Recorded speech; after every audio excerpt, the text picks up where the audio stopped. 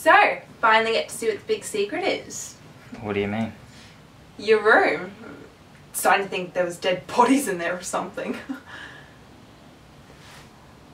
I was supposed to clean this place up. Oh my gosh! This is so cute! Oh. It's not cute, it's embarrassing. Oh, Nathan. Give it to me. There's nothing wrong with playing with dolls.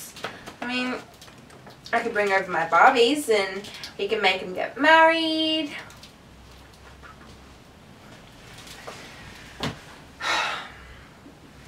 What if I promised to wear my hair like this tonight?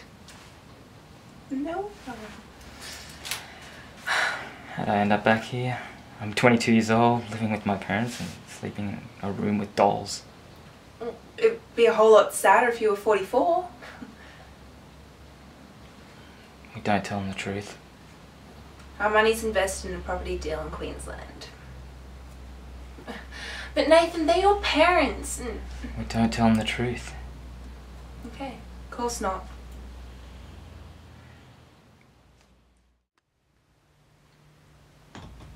Let the record show that I, Olive Pendergast, being of sound mind, ample-ish breast size and the occasional corny knock-knock joke, do enter this video blog as evidence in the case that's against me. And since I'm being judged by a jury of my peers, I will attempt to include like and totally as much as possible. So, here it goes. I confess that I, in no small part, am partly to blame for this vociferous gossip that has turned my varsity letter scarlet. However, for those of you who are hoping that the sizzling details of my sordid past will give you a reason to lock your door and make love to a dollop of your sister's moisturizing lotion, you will all be very disappointed. Look, I just need to set the record straight, and what better way to do that than broadcast it here on the internet. So here it goes. Part 1. The shudder-inducing, cliched, and yet totally false account of how I lost my virginity to a guy at a community college in the neighbouring town.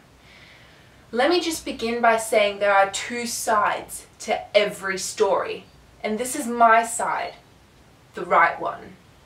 Like, totally.